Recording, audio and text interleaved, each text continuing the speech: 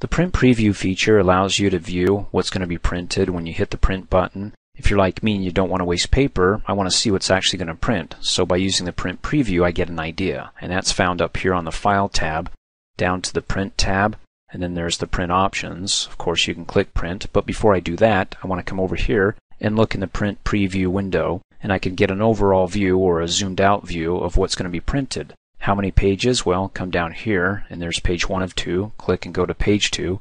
So all of the data couldn't fit on page 1, it's spilling over, and it's going to be printed also on page 2. So right here I'm getting the layout view. You can zoom in on this sheet if you'd like. Just come down here in the bottom right hand corner where it says zoom to page, click on it to zoom in, click on it to zoom out.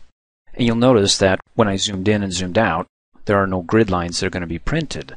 Like you see up here when I click on the Home tab, all these grid lines here. If you actually want to print the grid lines, then come up here, click on the Page Layout tab, go to the Sheet Options group and check Print to print the grid lines. Actually, you don't even have to view them here, but I'm going to go ahead and view them and also print them. Come back to the File tab, click on it, go down to Print, come over here to the Preview, and like I said, what you see here is what you're going to get or what's going to come out of the printer. And so it's including the grid lines, which I don't like, so I'll uncheck that and turn it off.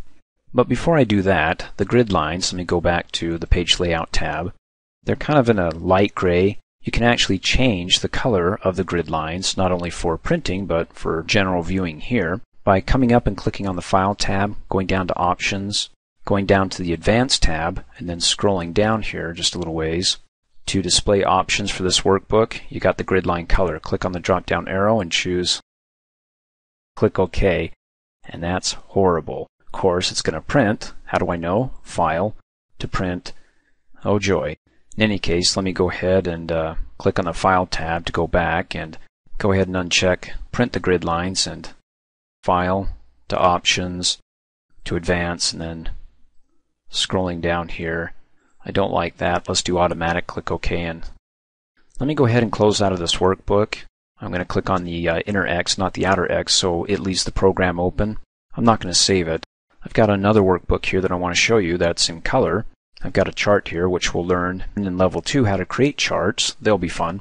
In any case, I want to show you that if you have a color printer, it'll print this in color, or if you have a black and white like I do, it'll print it in black and white, of course. How do I know? Come up here, click on the File tab, go down to Print. That's my black and white printer, so I see it over here in black and white. Or if I change it and I want to convert it to a file and not print it off on my printer, but to a file, then you can see it updates and it shows the color because the file, Adobe PDF, will accept color, which is rather nice. And of course you can see it's being cut off here. In fact, the data is so large it's being broken up over into page 2, so if I go down here to page 2 it's cut off. In any case, we'll cover how to organize your data to be able to print onto one page so it's not cut off like you see here onto page 2. Thanks for watching. Hey, as a quick reminder, if you like my video, please give it a thumbs up. You can also click on me and subscribe to my channel, get notified of the latest videos, and for only $2 a month, you can have access to all my Microsoft Office training videos.